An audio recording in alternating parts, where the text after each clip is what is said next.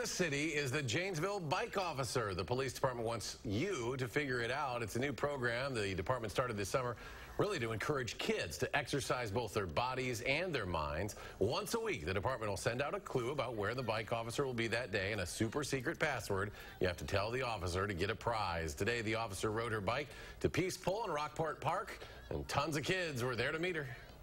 Well, ultimately, my goal was to have kids get off their gadgets, even for an hour a week. But it turned into a goal of being able to have a positive interaction with a police officer. At the end of the summer, all of the kids who participate will be entered into a raffle to win even more prizes. A very special